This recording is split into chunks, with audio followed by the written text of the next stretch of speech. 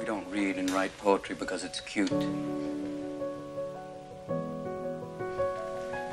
We read and write poetry because we are members of the human race. And the human race is filled with passion. Medicine, law, business, engineering, these are noble pursuits and necessary to sustain life. But poetry, beauty,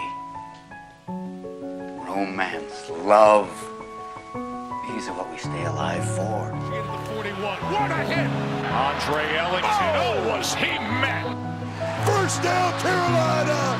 Marcus Lattimore gone! Touchdown, Carolina! Gamecocks gonna upset the number 14. O me, O life of the questions of these recurring, of the endless trains of the faithless, of cities filled with the foolish. What good amid these, O me, O life?